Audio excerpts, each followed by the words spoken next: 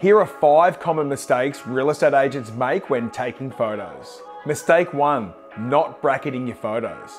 Bracketing is the process of taking multiple shots of the same scene at different exposure levels and then combining them later to create an evenly exposed image. Things like your window detail will often be overexposed, and if you have a view outside that is a huge selling point, this is a big no-no. Mistake 2, cluttered spaces. It's important to ensure the spaces being photographed are clean and tidy. You want to ensure rooms are decluttered and personal items are removed that could be distracting to buyers. Mistake 3, not getting your photos edited.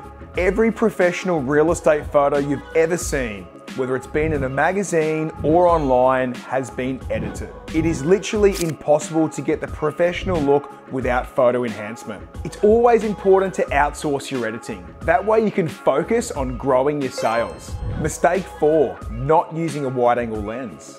Wide-angle lenses capture more of a room in a single shot, making the space look inviting and true to the eye. You always want to be shooting real estate with a wide-angle lens. Best of all, if you're using a late model smartphone, there's a good chance the wide-angle lens is built in the camera.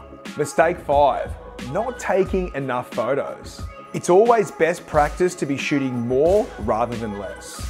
That way you have more options to choose when presenting your property in its best light. So that is the 5 common mistakes real estate agents make when taking real estate photos. Hopefully you're not making too many of those mistakes yourself.